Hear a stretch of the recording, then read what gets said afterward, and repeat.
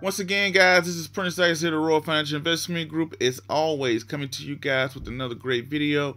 Don't forget to like, subscribe, comment, and share, and leave some comments. Thumbs up and thumbs down if it's a good video or it's a horrible video or whatever. But today's topic, as you can already see in the title description, is going to be Greek symbols and options, or options and Greek symbols. I don't know how I'm going to word it once this video is over, but you guys get the gist, right? But I don't have a lot of time, and I definitely know you guys don't have a lot of time, so guess what we're going to do? Jump straight into it. So options, not options, but Greeks, what do they mean to options, right? So for example, I have Google pulled up here on my screen. So what you're going to do, you're going to go to options. Now, once you get to options, I'm just going to pick a random contract here. January 22nd, I'm just going to click on the word details. Now that I'm on details, this is what comes up. I'm going to stroll on down here to option analysis tool. You see this delta, gamma, theta, vega, rho, all the stuff like that. These are what's considered your Greek symbols for options. Now, okay, Prince, that's cool. What does this mean?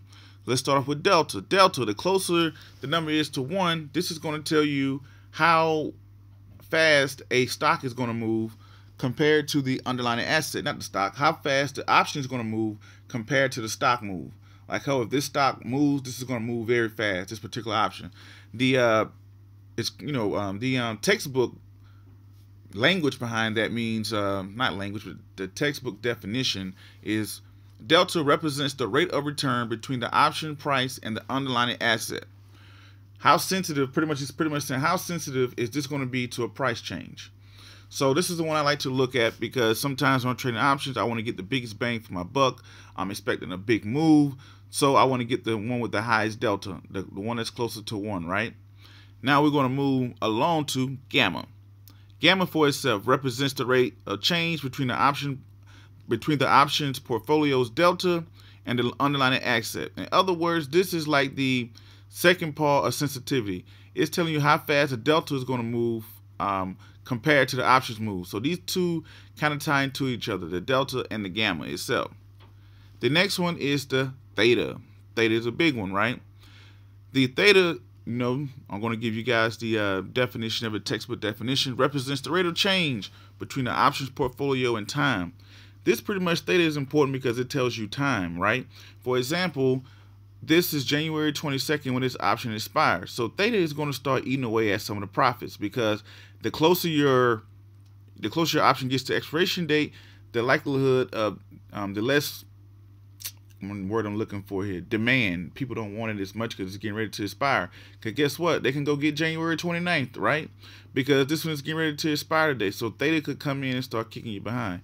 So this is the Greek symbol for theta tells you the time sensitivity of your stock. Like, okay, when it gets close to your stock expiration, this thing is going to lose value very fast, right? Vega is the next one. Represents the rate of return between the options portfolio value and the underlying asset volatility. So the Vega pretty much tells me, long story short, layman terms, the sensitivity and volatility of a stock, like how sensitive the stock is, right? So you can see how these things all tie in together. You got the delta and the gamma. They're telling you how sensitive the stock is. So it's the Vega. The theta is telling you how sensitive it is to time, right? Now, the most important one up here that a lot of people don't pay attention to, that you don't hear too many people talk about, is the implied volatility. Implied volatility. Now, this changes every day. Don't get me wrong. This because obviously every day you get closer to the stock moves, the stock gets closer to expiration date. So these numbers changes every day. So the implied volatility, I can make a video. I'm probably going to end up having to make a video on implied volatility itself. So a high implied volatility means that you should be selling stocks or taking a credit. Means that it's probably going to be overpriced and stuff like that, right?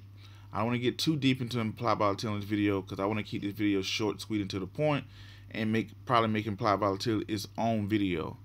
So the one we're talking about, the rho right here, right, represents the rate of change between the options portfolio value and the interest rate. So this is pretty much telling you the sensitivity of the interest rate as it pertains to a particular option. This is one I really don't pay a whole lot of attention in as of right now. The ones I pay attention to the most is I pay attention to the delta, big time, the theta, and implied volatility. So implied volatility can explain, hey, why did this stock move and I lost money or I didn't make money? This kind of tells you if something's overpriced. So I like to mess with implied volatility that's below 50. You know, when it gets up to 100, 200, 300, because some people just go in and just grab a put without looking at the deltas. So hopefully, you know, this video wasn't too long. I didn't time it this time. But this video wasn't too long. It gives you an understanding into the Greek symbols and how they apply and why they're so important to when you pick a stock, because not all options are created equal. And also, let me show you guys why you guys are on here as well. Another thing I pay attention to is the volume of a particular stock as well. The open interest and the volume relationship. Okay, let's go back to the options chain. Right here, the volume and the open interest. For example, I'm going to show you something with a low volume and open interest so you can kind of compare the two. I'm going to pull up the stock symbol YUM. We're going to go to options and we're going to go to February 5th. As you can see, look at this. It's low compared to what we just saw on Google, which is this has no volume. So pay attention to that as well. That was kind of a little bit off topic, just a little bone I threw out.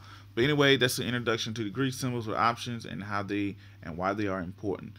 Don't forget to like, subscribe, comment, and share. Until the next video, you guys already know.